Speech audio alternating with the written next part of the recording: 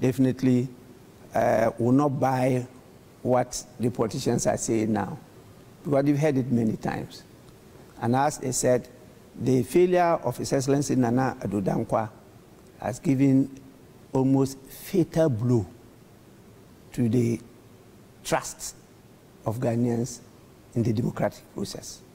But so many people believed in him that he was going to make a difference. Unfortunately, he has disappointed all of them. Even on the level of economy? Yes. Even his followers in his own party really don't believe in him again. I describe him as a lame duck, and he wasn't happy with that description. Why did you describe him that way? That is a statement of fact. Why did you describe him that way? None of his party members is looking up to him for leadership. And authority has moved from his hand, and they are looking for where to position it now.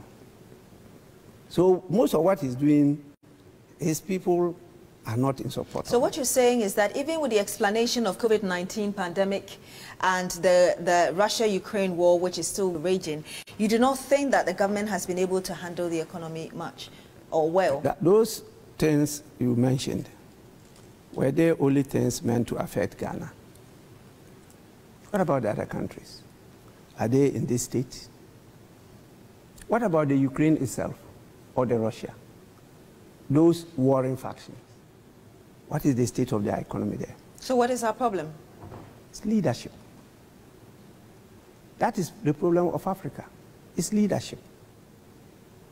And our definition of leadership is different from the others.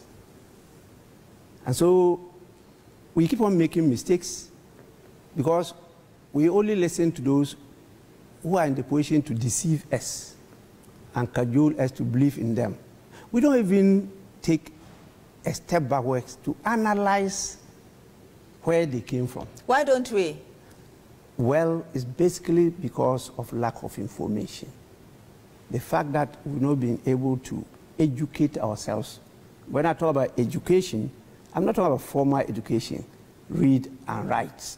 No. Even informal education in the family. We've not been able to imbibe the values that build integrity. Not just integrity in the person, like honesty, but also in our systems. And so we rather glorify people who have developed skills to defraud, cheat, and deceive us.